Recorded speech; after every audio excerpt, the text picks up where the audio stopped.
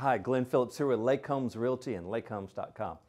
Today I want to talk about 5 home pricing mistakes that sellers must just get over. And this applies at the lake and off the lake. They're the same 5 mistakes. Here they are right now. 1, what you, as a homeowner, paid for the property. You know, when you bought the property, did you ask, I want to know how much the previous owner had in it? The buyers do not care. The market speaks. If you're fixating what you're selling your house on what you paid for it, you're going to miss opportunities if that price is overly inflated. It has nothing to do with the current market, and people are not unaware. They know what the market says. Thing you need to get over, number 2, the prices of nearby homes currently for sale. You go online, you look, and you see these properties around you, houses like yours, and you see what they're for sale. Well, we're in a hot market. Here's what you need to pay attention. Those homes for sale, if they're not under contract, are overpriced and the market is ignoring them. That's not the sale price. That's the price they've listed it for. And if it's not quickly pending and under contract or sold, then it's being ignored because it's overpriced. I know you want that high number when you're selling your house, but don't compare it to unsold homes that are near you. All right, item number 3, your personal effort. I see this even on great television shows, these shows where the home sellers explain, well, you know, all my blood, sweat, and tears is in this patio or this kitchen, or we redid and remodeled this ourselves. Hey, it's human nature. We value our own effort and money, but this has nothing to do when somebody's buying the home.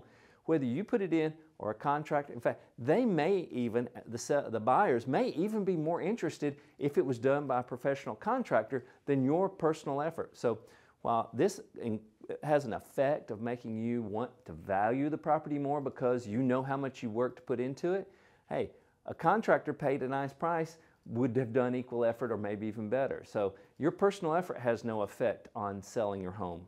All right, number 4, rumors of a crazy high sale price of a home near yours. You know, you hear, oh, I heard so-and-so's house down the street, which mine's nicer, sold for this crazy price.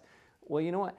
Even if it's true, if it's an outlier, that's an oddity. What you need to look at is comparables from a licensed real estate agent with access to here's what homes have really sold for, and don't fixate on the outliers. What is the mean, what is the average of the most recently sold homes that are comparable?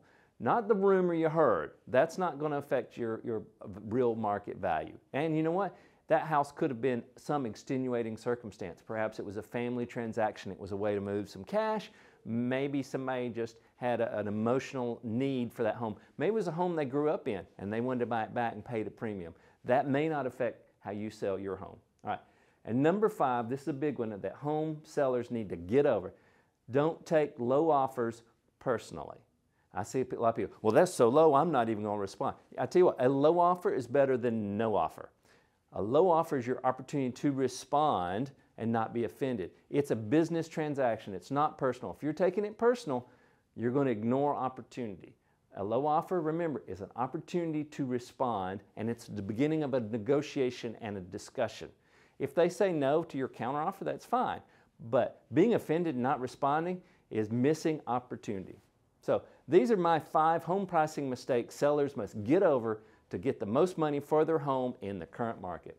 Hey, whether you're at the lake or not, I hope this is helpful, but when you're looking to buy and sell lake property, be sure and visit us at lakehomes.com. We have tens of thousands of lots and homes for sale across the country, plus our own licensed agents who can help you, whether you're buying or selling, understand the nuances of the market at each of the lakes that we operate. Hope this is helpful. Visit us online as well for more stories and tips, and have a great day. For more information, be sure to check out lakehomes.com.